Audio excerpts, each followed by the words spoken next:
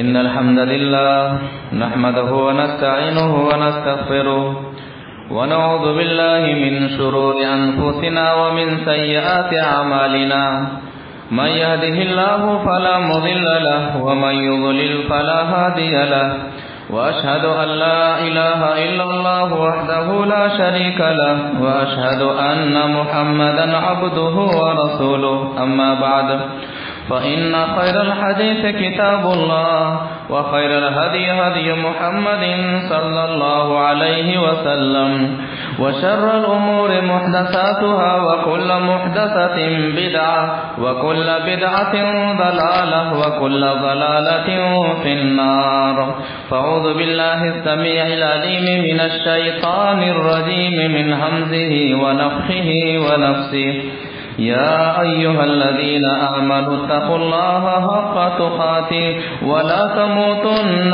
إلا وأنتم مسلمون بسم الله الرحمن الرحيم يا أيها الناس اتقوا ربكم الذي خلقكم من نفس واحدة وخلق منها زوجها وبث منهما رجالا كثيرا ونساء واتقوا الله الذي تساءلون به والأرحام إن الله كان عليكم رقيبا يا أيها الذين آمنوا اتقوا الله وقولوا قولا سديدا يصلح لكم أعمالكم ويغفر لكم ذنوبكم ومن يطع الله ورسوله فقد فاز فوزا عظيما.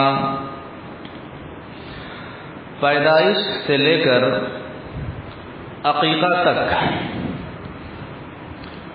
اس تعلق سے شریعت کیا رہنمائی کرتی ہے، دو تین خطبات میں انشاءاللہ وضاحت کرنے کی کوشش کی جائے گی.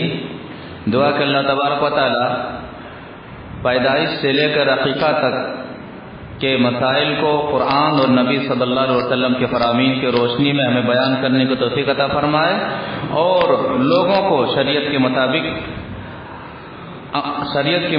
علم آ جانے کے بعد عمل کرنے کی توفیق عطا فرمائے. اولاد کی پیدائش کا انتظام اللہ تبارک و تعالی نے شادی کا حکم دے کر کے کر دیا ہے اور ذریعہ بنا دیا ہے، سبب بنا دیا ہے. ایک صحابی نبی صلی اللہ علیہ وسلم کے پاس آتے ہیں اور ایک عورت سے شادی کرنا چاہتے ہیں اور ایک وجہ بھی بتاتے ہیں کہ فلاں عورت کے اندر یہ صفت ہے اور اس کے اندر یہ صفت نہیں ہے، میں ان سے نکاح کروں کہ نکاح نہ کروں. حدیث کیا کہتی ہے؟ وعن معقل بن یسار رضی اللہ تعالی عنہ قال ان رجلا قال یا رسول اللہ انی اصبت امرأة ذات حسب وجمال وانها لا تلد افاتزوجها قال لا ثم اتاه الثانية فنهاه ثم اتاه الثالثة فقال تزوجوا الودود الولود فإني مكاثر بكم الأمم. رواه ابو داود في كتاب النکاح. ابو داود شریف کی حدیث ہے. راوی حدیث حضرت معقل بن یسار رضی اللہ تعالی عنہ ہے. وہ فرماتے ہیں کہ ایک صحابی محمد صلی اللہ علیہ وسلم کے پاس آتے ہیں، کہتے ہیں اللہ کے رسول صلی اللہ علیہ وسلم انی اصبت امرأة ذات حسب و جمال، حسب اور خوبصورت والی ایک عورت کو میں جانتا ہوں. ایک ایسی عورت کو میں نے دیکھا ہے جو حسب والی بھی ہے اور جمال بھی رکھتی ہے، خوبصورتی بھی اس کے اندر ہے. وانها لا تلد، لیکن اس کے اندر ایک چیز ہے کہ وہ بچہ جننے کی صلاحیت نہیں رکھتی ہے. افاتزوجها، کیا میں ان سے نکاح کر سکتا ہوں؟ اس کے اندر بچہ جننے کی صلاحیت نہیں ہے، کیا میں ان سے نکاح کر سکتا ہوں؟ قال لا، کہتے نہیں. ثم اتاه الثانية، دوسری مرتبہ وہ صحابی آتے ہیں، پھر یہی سوال کرتے ہیں، دوسری مرتبہ بھی منع کرتے ہیں. تیسری مرتبہ بھی وہ صحابی آتے ہیں، پھر یہی سوال کرتے ہیں، تیسری مرتبہ جواب ملتا ہے تزوج الودود الولود، محبت کرنے والی اور بچہ جننے والی عورت سے نکاح کرو.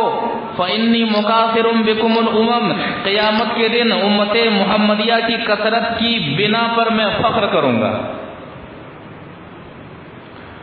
تو اللہ کے رسول صلی اللہ علیہ وسلم نے اس انداز سے صحابی کو سمجھایا. اور ایک حدیث اس کے اندر اللہ کے رسول صلی اللہ علیہ وسلم ترغیب ایک الگ انداز سے دلا رہے ہیں. حدیث وعن عائشہ رضی اللہ تعالی عنہا قالت قال رسول اللہ صلی اللہ علیہ وسلم النکاح من سنتی فمن لم يعمل بسنتی فلیس منی تزوجوا فانی مکاثر بکم الامم ومن كان ذا طول فلينكح ومن لم يجد فعليه بالصيام فإن الصوم له وجاء رواه ابن ماجہ فی کتاب النکاح. ابن ماجہ کی حدیث ہے. راویہ حدیث نبی صلی اللہ علیہ وسلم کی بیوی حضرت عائشہ رضی اللہ تعالی عنہ ہے. وہ فرماتی ہیں کہ نبی صلی اللہ علیہ وسلم نے فرمایا النکاح من سنتی، نکاح کرنا میری سنت ہے. فمن لم يعمل بسنتی فلیس منی، جو میری سنت پر عمل نہ کرے وہ میرے طریقے میں نہیں ہے، وہ محمد صلی اللہ علیہ وسلم سے نہیں ہے. اس کے بعد اللہ کے رسول صلی اللہ علیہ وسلم فرماتے ہیں تزوجوا فانی مکافر بکم الامم، نکاح کرو، شادی کرو، قیامت کے دن کثرت امت، کثرت افراد کی بنیاد پر میں فخر کروں گا کہ میری امت کے لوگ زیادہ ہیں. ومن کان ذا طول فلینکح، جو نکاح کر سکتا ہے، نکاح کرنے کی طاقت رکھتا ہے، نکاح کرنے میں دیر نہ کرے، نکاح کرے.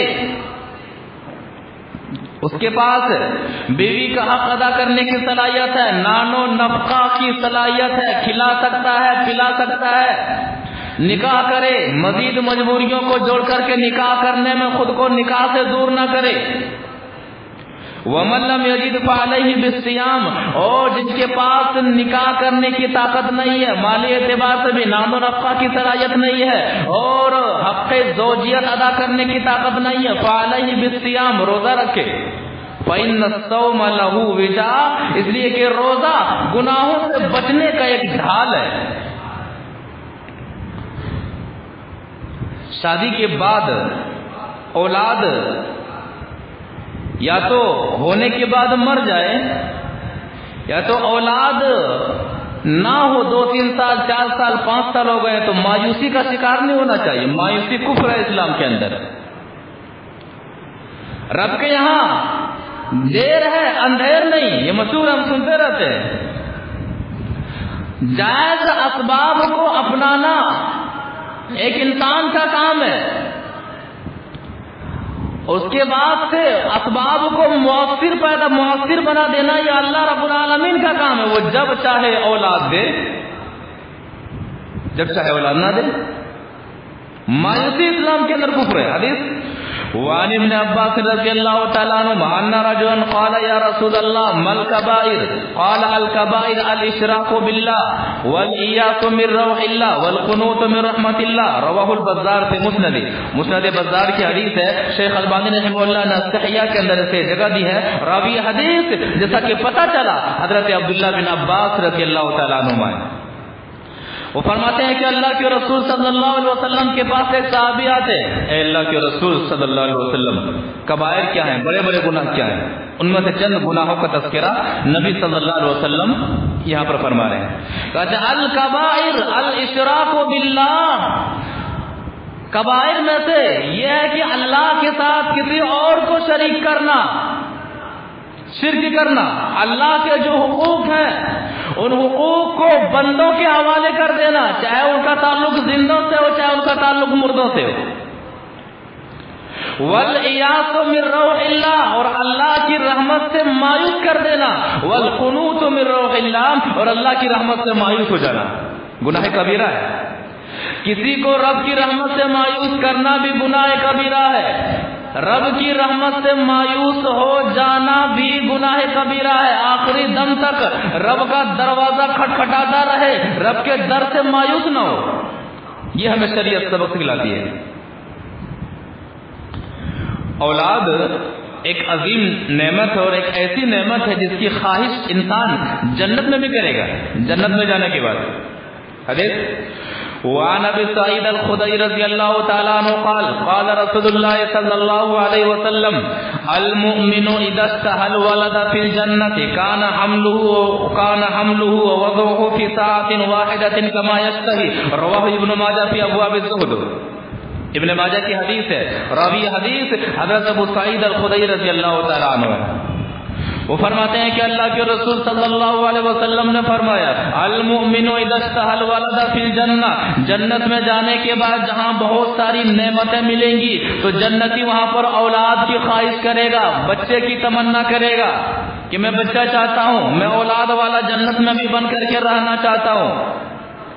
کان حملہ ووضعہ فی ساعۃ واحدہ، جس طرح دنیا میں اولاد کا انتظار کرنے کے لیے 9 مہینہ نطفہ ماں کے حمل میں قرار پانے کے بعد 9 مہینہ مرحلہ وار 9 مہینہ گزرنے کے بعد بچہ پیدا ہوتا ہے، جنت میں ایسا نہیں ہوگا۔ آدمی خواہش کرے گا، جنتی کہے گا مجھے اولاد چاہیے، حدیث کہتی ہے کان حملہ ووضعہ فی ساعۃ واحدہ، سیکنڈوں میں فوراً بچہ فوراً حمل ٹھہرنا بھی ہو جائے گا اور بچے کا ہونا ہو جائے گا۔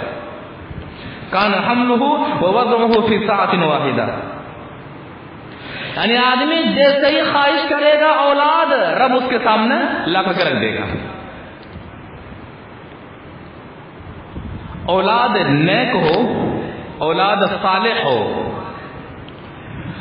اولاد پر شیطان کا غلبہ نہ ہو، اس کے لیے اللہ کے رسول صلی اللہ علیہ وسلم نے ایک دعا سکھلائی ہے کہ آدمی اس دعا کا اہتمام کرے جب آدمی اپنی بیوی کے پاس جائے، جس کی تائید نبی صلی اللہ علیہ وسلم کی حدیث سے ہوتی ہے۔ حدیث وعن ابن عباس رضی اللہ تعالی عنہما یبلغ النبی صلی اللہ علیہ وسلم لو ان احدکم اذا اتى اهله فقال بسم اللہ اللهم جنبنا الشیطان وجنب الشیطان ما رزقتنا فقضی بینهما ولد لم يضر، رواہ البخاری فی کتاب الوضوء۔ بخاری شریف کی حدیث ہے، راوی حدیث حضرت عبداللہ بن عباس رضی اللہ تعالیٰ عنہ، وہ فرماتے ہیں کہ اللہ کے رسول صلی اللہ علیہ وسلم نے فرمایا لو ان احدکم اذا اتى اهله، جب تم میں کوئی شخص اپنی بیوی کے پاس جاتا ہے اور یہ دعا کرے بسم اللہ، اللہ کے نام سے، اللہم جنبنا الشیطان وجنب الشیطان ما رزقتنا، اے اللہ تو ہمیں شیطان سے محفوظ رکھ اور جو اولاد تو نے لکھ دی ہے اس کو بھی شیطان سے محفوظ رکھ، وَقُضِيَ بَيْنَهُمَا وَلَدٌ، اور اس درمیان اللہ تبارک و تعالیٰ نے اولاد سے نواز دیا، لم يضرہ، شیطان نقصان نہیں پہنچائے گا، شیطان کا حملہ کمزور ہو جائے گا۔ ایک مسلمان کو ان جیسی دعاؤں کا اہتمام کرنا چاہیے۔ اولاد کی تخلیق کے جو مراحل ہیں، وہ مراحل کیا ہے، شریعت کس انداز سے اسے بیان کرتی ہے۔ ماں کے رحم میں نطفہ 40 دن تک رہتا ہے، پڑا رہتا ہے۔ 40 دن کے بعد وہ نطفہ لوتھڑے کی شکل اختیار کر لیتا ہے، پھر اسی طرح سے 40 دن تک پڑا رہتا ہے، پھر 80 دن گزر جانے کے بعد وہ نطفہ گوشت کی شکل اختیار کر لیتا ہے، اور پھر اسی طرح سے 40 دن پڑا رہتا ہے، یعنی 120 دن، یعنی جب مکمل 4 مہینے گزر جاتے ہیں تو اللہ کے حکم سے فرشتہ آتا ہے، روح پھونکتا ہے، اسی وقت یہ لکھ دیا جاتا ہے کہ یہ عمل کیا کرے گا، اسی وقت یہ لکھ دیا جاتا ہے کہ اس کی روزی کتنی ہے، کتنا کمائے گا، اسی وقت یہ لکھ دیا جاتا ہے کہ یہ کب تک زندہ رہے گا، اچھا ہوگا کہ برا ہوگا، یہ ساری چیزیں لکھ دی جاتی ہیں، جس کی تائید نبی صلی اللہ علیہ وسلم کی حدیث سے ہوتی ہے۔ حدیث قال عبداللہ بن مسعود حدثنا رسول اللہ صلی اللہ علیہ وسلم وهو الصادق المصدوق ان احدکم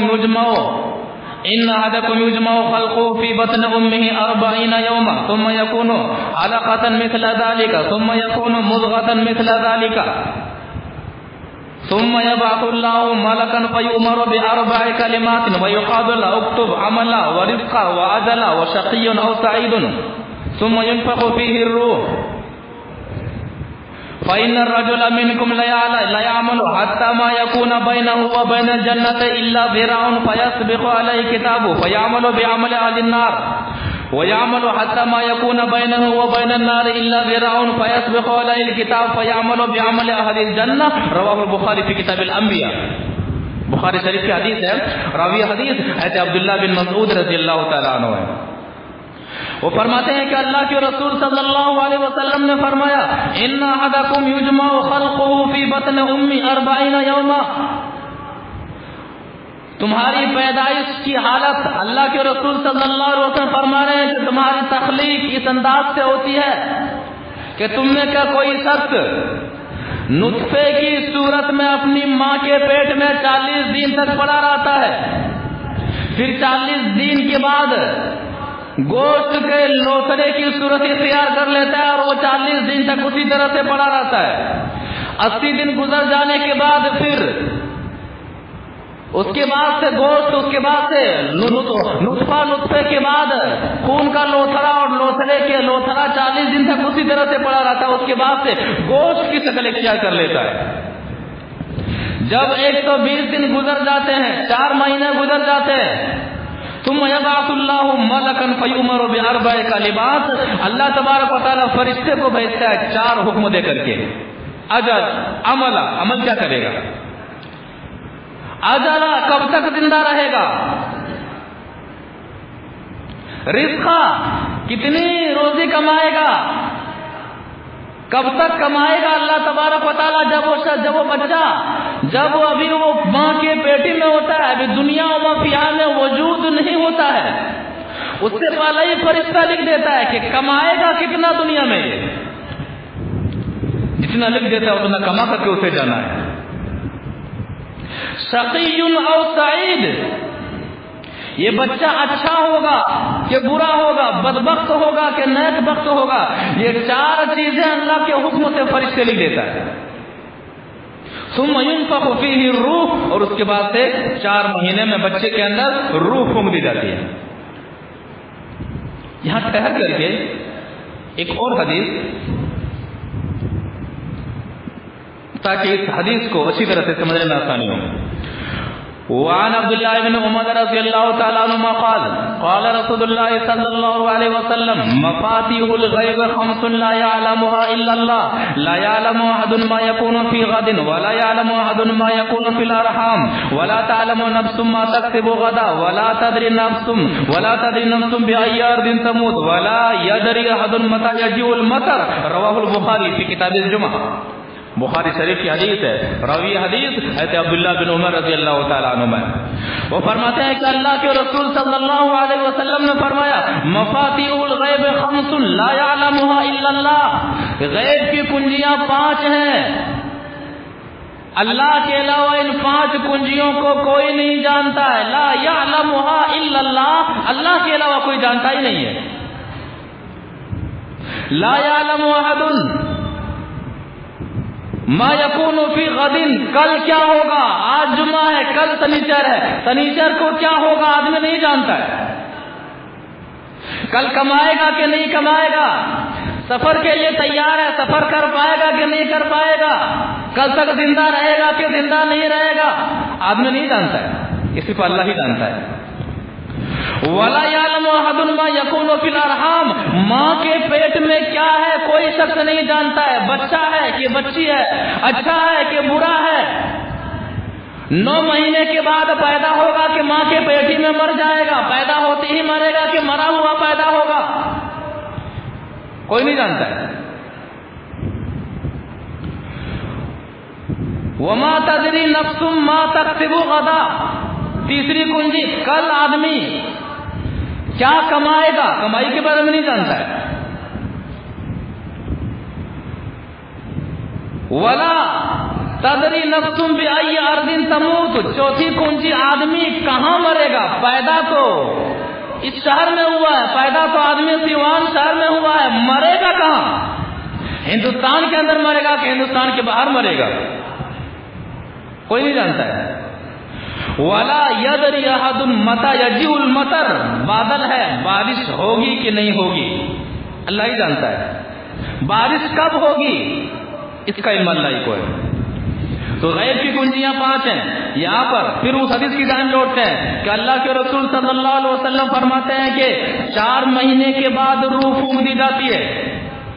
اس کے بعد سے فرشتے لکھ دیتے ہیں کہ بچہ اچھا ہوگا کہ برا ہوگا, کتنا تک کمائے گا, کب تک زندہ رہے گا اور عمل کیا کرے گا. 4 چیزیں لکھ دی جاتی ہیں. یہاں سوال پیدا ہوتا ہے, لوگ شبہ پیدا کرتے ہیں کہ الٹرا ساؤنڈ کے ذریعے سے معلوم کر لیا جاتا ہے کہ بچہ ہے کہ بچی ہے. پہلی چیز, الٹرا ساؤنڈ کے ذریعے معلوم کرنا یہ تحت الاسباب ہے, فوق الاسباب نہیں ہے. سبب کے ذریعے سے آدمی معلوم کرتا ہے, اللہ سبب کے بغیر جانتا ہے. دوسری چیز, ابتدائی 4 مراحل, ابتدائی 40 دن میں جب وہ نطفے کی شکل میں ہوتا ہے تب بھی اللہ جانتا ہے کہ اس کے اندر بچہ ہے کہ بچی ہے. الٹرا ساؤنڈ کے ذریعے سے پتہ نہیں لگایا جا سکتا ہے. جب ابھی وہ لوتھڑا بنتا ہے تب بھی رب کو پتا ہوتا ہے کہ یہ بچہ ہوگا کہ بچی ہوگا. اسباب کے ذریعے سے پتہ نہیں لگایا جا سکتا ہے. یعنی تحقیق کے مطابق ایک مرحلہ ایک خاص مراحل کے گزرنے کے بعد ہی الٹرا ساؤنڈ کے ذریعے سے پتہ لگتا ہے. جب اس بچے کی شباہت اور اس بچے کے جسم کی جو ساخت ہے جب بنا دی جاتی ہے تو اس کو اسکین کر لیا جاتا ہے. اور 4 مہینے کے بعد اللہ تبارک و تعالیٰ فرشتے کو بتا دیتا ہے کہ یہ بچہ ہوگا کہ یہ بچی. لہذا وہ غیب رہائی کہاں, رب نے تو فرشتے کو بتا دیا, بتانے کے بعد غیب رہائی نہیں.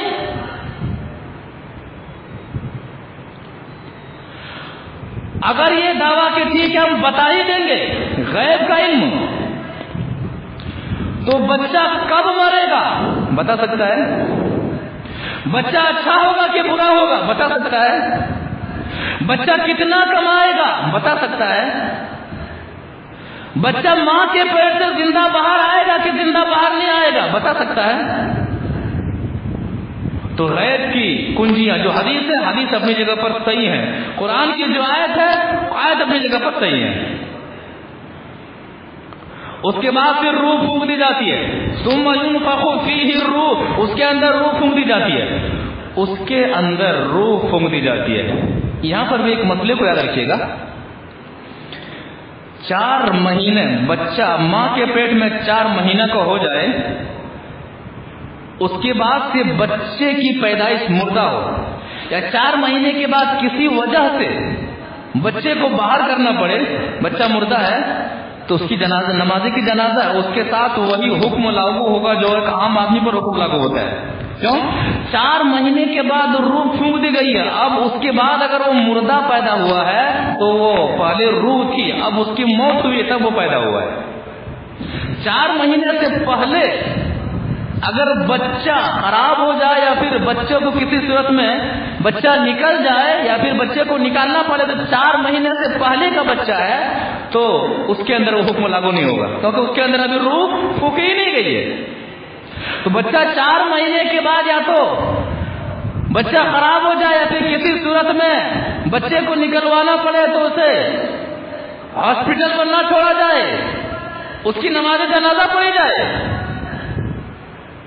اور اس کی تائید نبی صلی اللہ علیہ وسلم کی ایک اور حدیث سے بھی ہوتی. اس حدیث کو یہیں پر روک کر کے اس حدیث کو لکھتے ہیں. حدیث وعن المغیرة بن شعبة رضی اللہ تعالی عنہ رفعه الى النبي صلی اللہ علیہ وسلم الراکب یسیر خلف الجنازہ والماشی یسیر خلفها وامامها وعن یمینها وعن شمالها قریبا منها والسخط يصلى عليه ويدعى لوالديه بالمغفرة والرحمة. رواه ابو داؤد في کتاب الجنائز.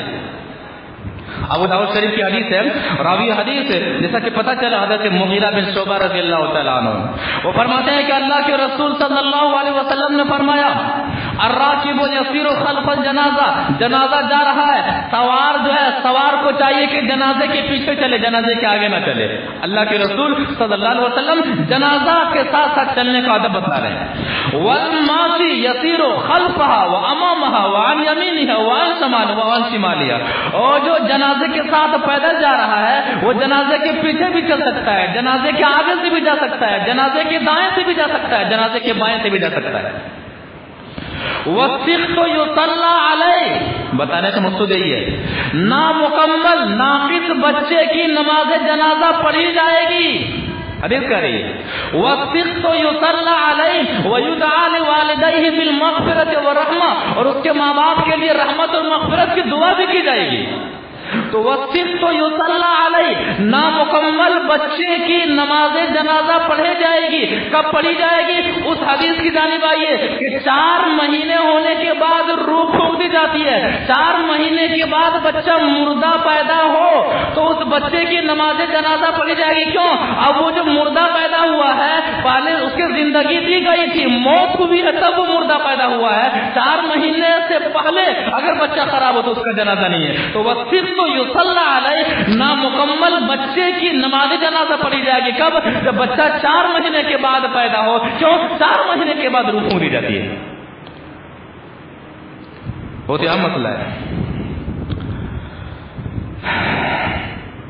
اس کے بعد سے اللہ کے رسول صلی اللہ علیہ وسلم فرماتے ہیں ان الرجل منکم لیعمل حتی ما یکون بینہ و بین الجنت الا ذراع، کہ تم میں کا کوئی شخص بڑا ہوتا ہے، عمل کرتا ہے، قرآن و حدیث کے مطابق عمل کرتا ہے، اتنا عمل کرتا ہے اور اس قدر عمل کرتا ہے کہ بالکل جنت میں جانے سے 1 ہاتھ دوری پر ہوتا ہے.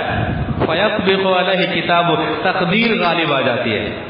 فیعمل بعمل اہل النار، نیکیوں کو چھوڑ کر کے برائیوں والا عمل کرنے لگتا ہے، جہنمی ہو جاتا ہے. دیکھتے نہیں آدمی فجر کی اذان تک بھی دیتا ہے، 5 وقتہ نماز کا اہتمام بھی کرتا ہے، مسجد کے باہر کے احکام کو بھی شریعت کے مطابق ادا کرتا ہے. اس کا دماغ بسا اوقات ایسا گھوم جاتا ہے کہ پھر وہ نمازوں سے کوسوں دور ہو جاتا ہے. شریعت سے اس کا کوئی مطلب ہی نہیں رہتا ہے. ایسے موقع پر آدمی کو خود پر بہت زیادہ رونا چاہیے، اپنے آپ کا حصہ کرنا چاہیے، مراجعہ کرنا چاہیے کہ میں کیا تھا اور میں کیا ہو گیا. وَإِنَّ الرَّجُلَ وَيَعْمَلُ حَتَّى مَا يَكُونَ بَيْنَهُ وَبَيْنَ النَّارِ إِلَّا ذِرَاعٌ فَيَسْبِقُ عَلَيْهِ الْكِتَابُ. ایک آدمی ہوتا ہے عمل کرتا ہے، جہنمیوں والا عمل کرتا ہے، معاصی والا عمل کرتا ہے، گناہوں والا عمل کرتا ہے، جہنم میں جانے والا عمل کرتا ہے. فَيَسْبِقُ عَلَيْهِ الْكِتَابُ، اچانک اس پر تقدیر غالب آ جاتی ہے. فَيَعْمَلُ بِعَمْلِ أَهْلِ الْجَنَّةِ، موت سے پہلے وہ جنتوں والا عمل کرنے لگتا ہے اور وہ جنتی ہو جاتا ہے. تو عمل کا یہ معاملہ ہوتا ہے.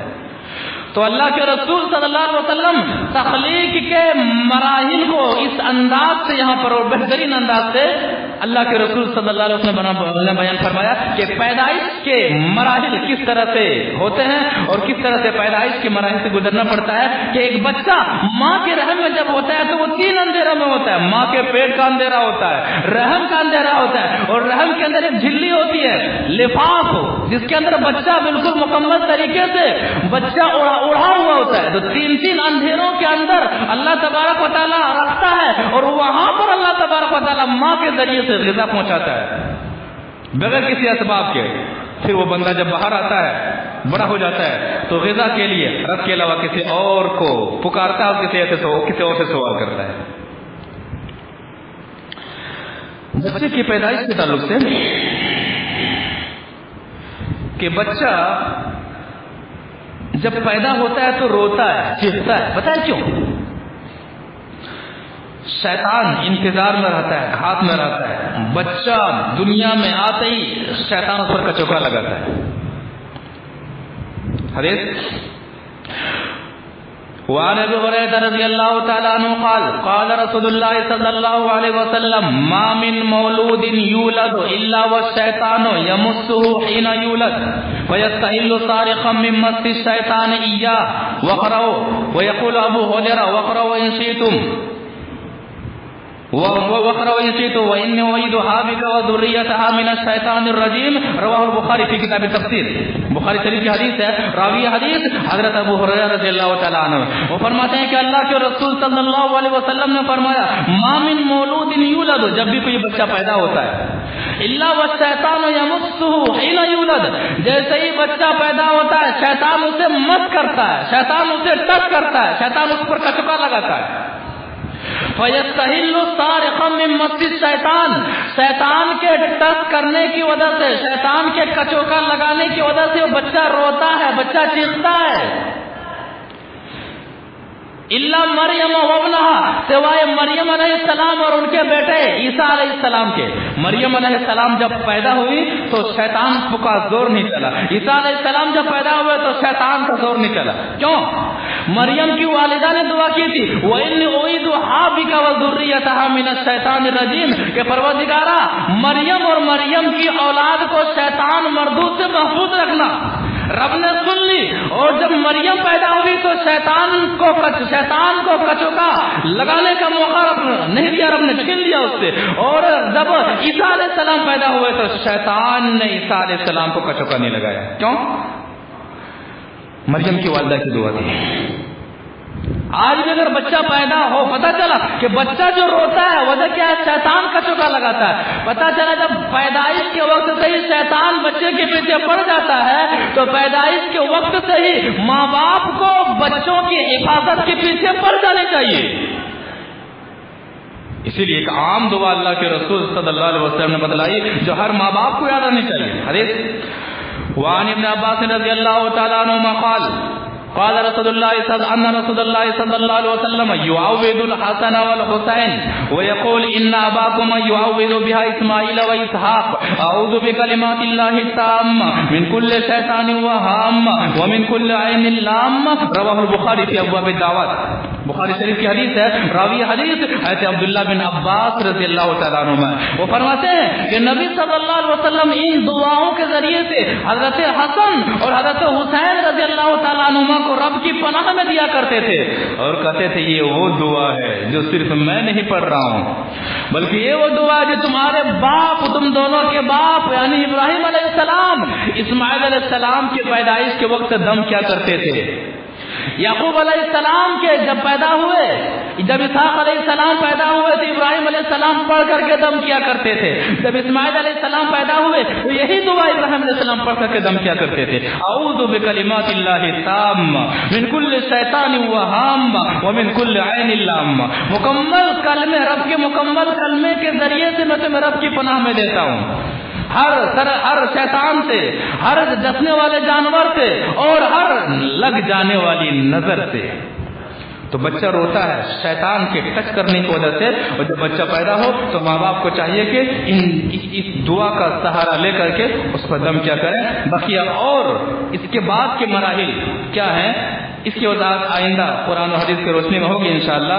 دعا کہ اللہ تبارک و تعالی ہمیں قرآن اور نبی صلی اللہ علیہ وسلم کے فرامین کے مطابق پیدائش سے لے کر عقیقہ تک کے جو بھی مراحل ہیں ان مرحلوں کو قرآن و حدیث کے مطابق ہی اپنانے کی توفیق عطا فرما، اور دیگر جو بھی مراحل ہیں، جو بھی مسائل ہیں، ان تمام مسائل کا حل اللہ اور اللہ کے رسول صلی اللہ علیہ وسلم کے طریقے کے مطابق کرنے کی توفیق عطا فرما۔ پروردگارا ہم میں سے جو بیمار ہیں اسے شفا عطا فرما، ہم میں سے جو پریشان حال ہیں تو ان کی پریشانی کو دور فرما، پروردگارا ہم میں سے جو مقروض ہیں تو ان کا قرض ادا کر دے، پروردگارا ہم میں سے جو کوئی بھی جس حال میں بھی ہو، جس وجہ سے بھی پریشان ہے، بے چین ہے، بے قرار ہیں، پروردگارا قرار ڈھونڈنے کے لیے انہیں صرف اور صرف تیرا در اور تیرا دروازہ کھٹکھٹانے کو توفیق عطا فرما۔ پروردگار ہم میں سے جو نمازی ہیں ان کی نمازوں کو تو قبول فرما، اور مزید 5 وقتہ نمازی بنتے ہوئے اپنی آخرت کو سنوارنے کی توفیق عطا فرما۔